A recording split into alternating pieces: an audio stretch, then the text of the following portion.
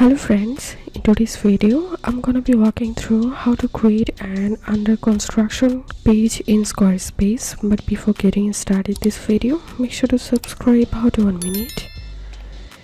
So in your home menu, click on design and select lock screen, and here you'll find this change layout option, so click on that. And now from this list, select under construction template and go back from here and click on branding and text.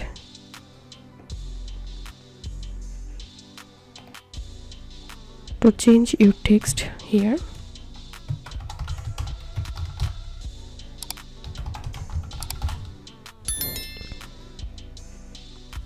and click on save. So this was how we can create under construction page in Squarespace. If you think to see more Squarespace videos, please check the links in descriptions. If this video helped you, give a thumbs up and please consider subscribe to How to 1 Minute. Thank you for watching.